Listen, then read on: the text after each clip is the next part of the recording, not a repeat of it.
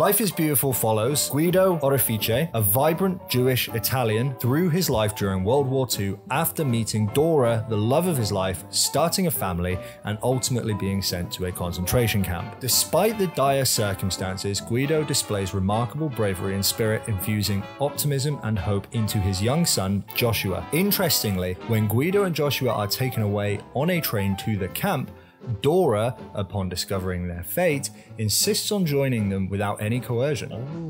Okay. While there is room for debate regarding her reasoning, it got me wondering how their journey might have been different had she not made that choice. In other words, Freddie, what if Dora never got on the train? Could Guido have managed an escape? Would their chances of survival have altered in any way? Could Dora have offered some help from the outside? We've got 10 minutes. I can't believe this didn't even cross my mind. It seems like the perfect change. Alternative. Well, it's interesting, isn't it? Yeah. I figured we'd start with question number 1. The consequences of never having Dora at the camp would have impacted the characters in many ways. And I think it's first worth asking, would it have altered their chances of survival at all? Okay.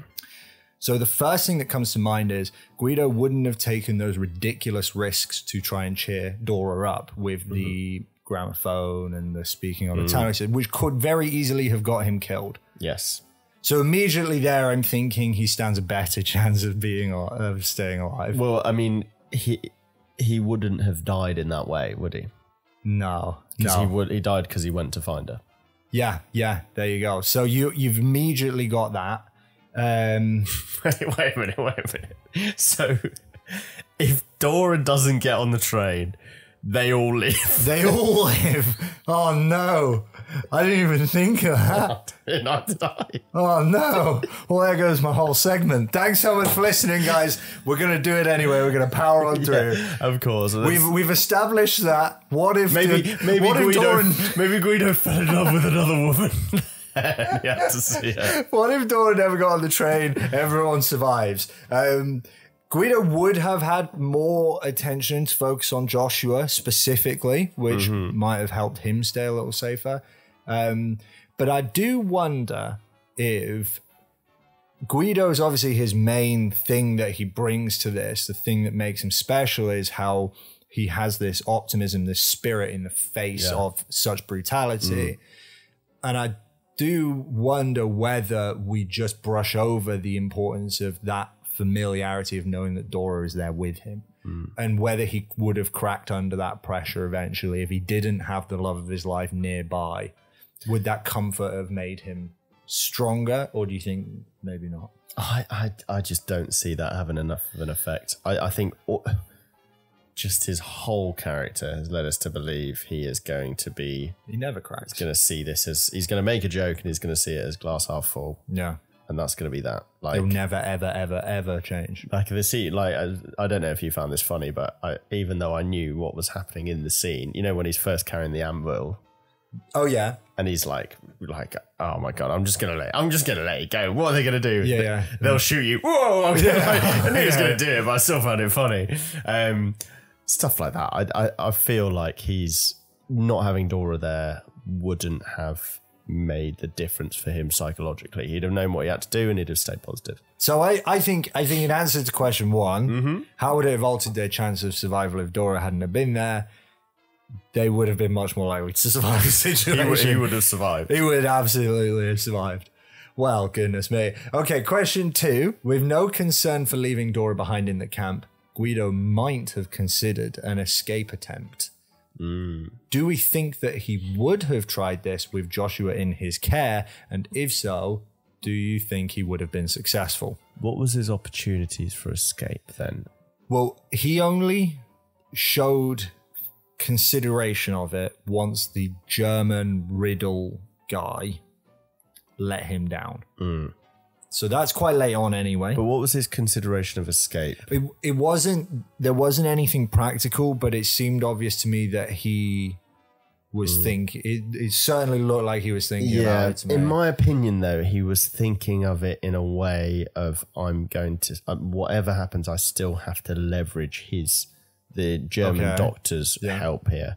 Like his hope stemmed from this guy can help me. He's, when he was trying to get him to help on that final riddle, he thought he's going to help us make an escape here. And he wasn't. He was just trying to help them with a riddle. Yeah. I don't think there was anything clear cut. There was enough clear evidence for me beyond that after that he was thinking, I'm going to make an escape. So do you think, obviously he didn't know the Allied forces were on their way? No, he didn't. Would he have just stayed there? I don't think we can presume that he'd have gone escape at that point. I don't know if it'd have been dire enough, because bear in mind, he's now in a very comfortable situation in the camp. Yeah. Like, he's not moving from that servant situation.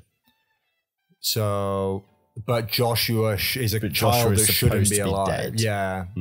And the longer they're there, the longer they're at risk. So it's whether that desperation sets in. But equally, escape attempts, I looked this up to be sure on it, they're very rarely successful from concentration camps. Yeah. Like, the likelihood of dying on it is very, very high. And with him having his child, Joshua, with him, I was just thinking, like, would he have taken that risk?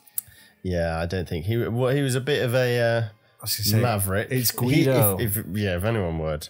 I mean, would. in the universe in which this took place, with this character, we've seen him time and time again pull off bold, cunning moves. Yeah. So character-wise, maybe you wouldn't put it past him, but it'd be a big risk on his kid's life. Yeah. What did he? If we knew what the time frame was between that last, like, the serving meal where the doctor doesn't, and the Allied forces are riddle, and then the Allied forces, if that's a night or if that's like a week, I think it's a very short period. I would say he doesn't. I don't think he tries to escape. You don't think he tries to escape without Dora being there? I think I'm with you on that. And if he does, it's before, isn't it? It's like when he realizes, well, what are we in for here? Maybe he finds out his dad got killed. Uncle, was it? Yes, it was. When he finds out his uncle dies, they don't really have any scene showing that. Yeah. So he it's almost like he doesn't think about that in our viewer's experience. Yeah. Maybe he's focusing on his own task, saving his son, but maybe they could have added something about him finding about that and thinking, okay, I know now that the Shells, all the kids have died, right? Yeah. They've killed all the kids. Joshua's the only kid. If they see him. They have to protect him. But he doesn't even seem to ever consider that. He doesn't. In that situation. No. And they don't lend us to believe the reason is Dora. I think if they did, then we could safely say he would try and make us... he's only saying because of Dora. But they don't lead us to believe it. It's like we're trying to say that's the reason, right? Yeah, I don't think he would have tried it. And I don't know if Dora wasn't there... I don't think that Dora was the only reason that he stayed. Yeah, I'm with you on that. I don't think that... I think if Dora wasn't there, he wouldn't have tried to pull an escape. He didn't seem to be demonstrating... It's like you just said. He didn't seem to be demonstrating an inclination towards an escape attempt, even with... And it didn't seem to be...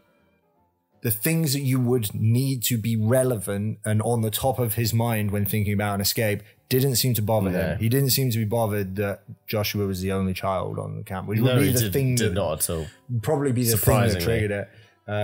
Which makes you think, which actually makes it even more, the thing where you said, would he have broken down? The fact that didn't affect him at all just shows what kind of man I think it's probably fine. Can we pull up the definition of psychopath? The one thing I would say is if he is seemingly not considering an escape attempt in the face of this very blatant danger for his child of being the only one left alive, could the only reason that you can come up with for why he might behave like that is because he knows that an escape attempt with the addition of somehow coordinating it with Dora is just not even in the realms of possibility, and so he just doesn't even think of it. Like, it's just like there's just no point in trying this. It's not in his.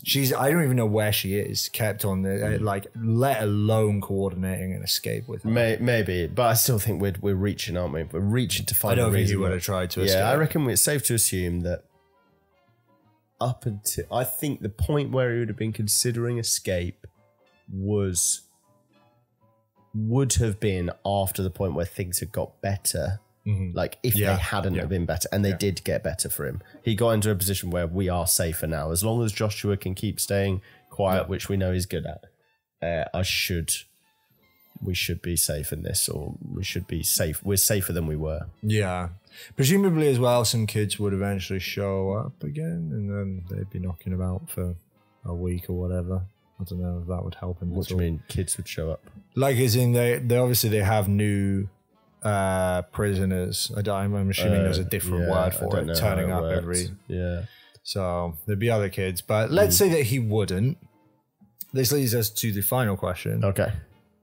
With Dora not in the camp, she might have been in a position to help from the outside. Yes, actually. How much of a difference do we think she could have made? So, one thing that I want to understand. Dora's mother. Yeah. Oh my God. Yeah, we didn't talk about that at all. Wow. Did she engineer them getting taken off? That's what it seems like. Oh yeah. Yeah. 100%. I was watching for it. She's not a fan of the Jewish. Yeah. Yeah. Well, she was just straight up Nazi indoctrinated, wasn't she? Yeah, absolutely. And her grandson, who she came to see, first time seeing. And then just sends him to a concentration camp. Happy birthday. You got a nice surprise tomorrow. That's dark, that, isn't it? It was pretty fucked up. Yeah, that in hindsight. So, relationship with the mother would be strained. Yeah. After that situation. Yeah. Mother probably has some sort of plan for making it seem like not her. And it almost certainly isn't just the mother, probably a few of them. I mean, were they going anyway? It might have even been a case of she knew it was going to happen and she couldn't have stopped it, the mother. Because let's be honest, first they were making it clear that he was a Jewish worker and his shop was Jewish. Then they were only letting him he wasn't allowed in certain stores. Yeah. And they were clearly berating him more and more and more. I mean, would they have even been able to stop him going anyway? Yeah. At that point, they were probably just saying, we're sending all Jews to the concentration camp. I don't think that Dora would have ever forgiven her mother. I don't think that. I think that relationship is irreparably damaged after that. What could Dora do? So here was my thinking: was the family tie would be no use for what we've just said. Basically, they're not going to help, and Dora ain't going to want to have anything to do with them. And so the only other option is that she joins the Italian resistance and aids in the alliance.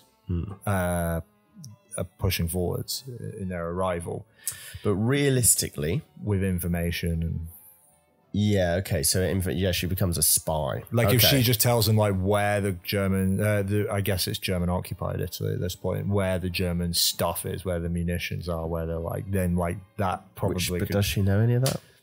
Well, I mean, she lives there, so she probably knows some. But they get on a train, don't they? I mean, it's like, maybe for that town, but we don't know how far away they go. Do they go to Auschwitz? Do they go to do they go to Germany? It never specifically says, but from my research, the way that the camp is run is very much more like a German camp than an Italian camp. So historically, the camps in Italy were not death camps. And the guards were German. And the guards were German, and they treated them way better in the Italian one. And in Life is Beautiful, the concentration camp that they are in is very representative of German camps. So they get some. I don't know the history of how many Italians they excommunicated over to Germany to these death camps.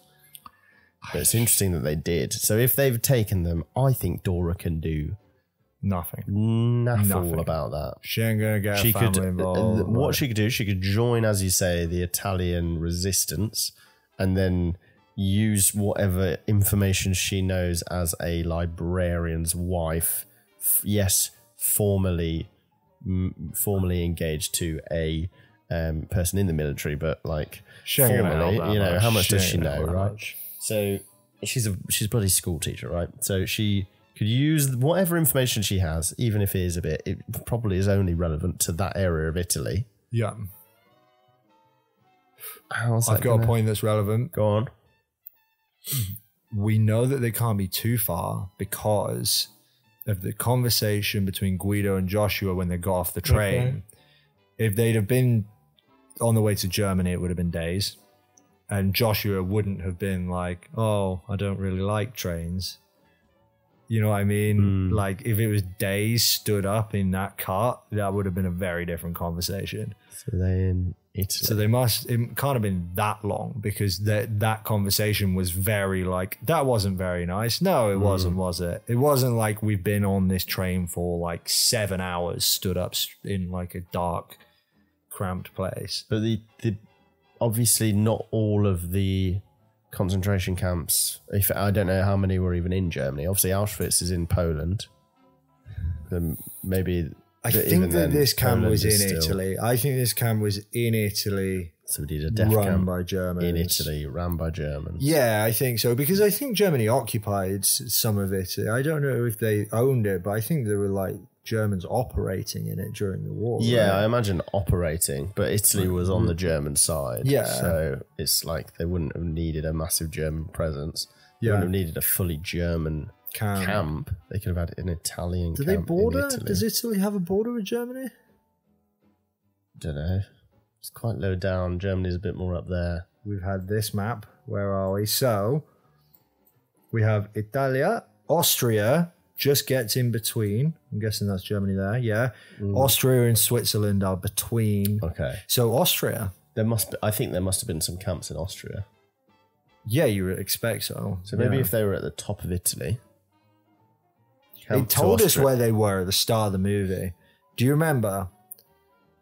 I don't remember where. In the very opening frame, it says... I would imagine that it is right, whatever it is. I would imagine that they haven't made some sort of massive geographical mistake. You'd have thought so. Well, what I'm thinking is more, how far are they from the place where they took the Guido and Joshua? Yeah. Well, let's come up with a conclusion. What do we think? I think she does absolutely bugger all. If she doesn't go to the camp, she's going to be of no use, and yet everyone would have survived. Everyone survives.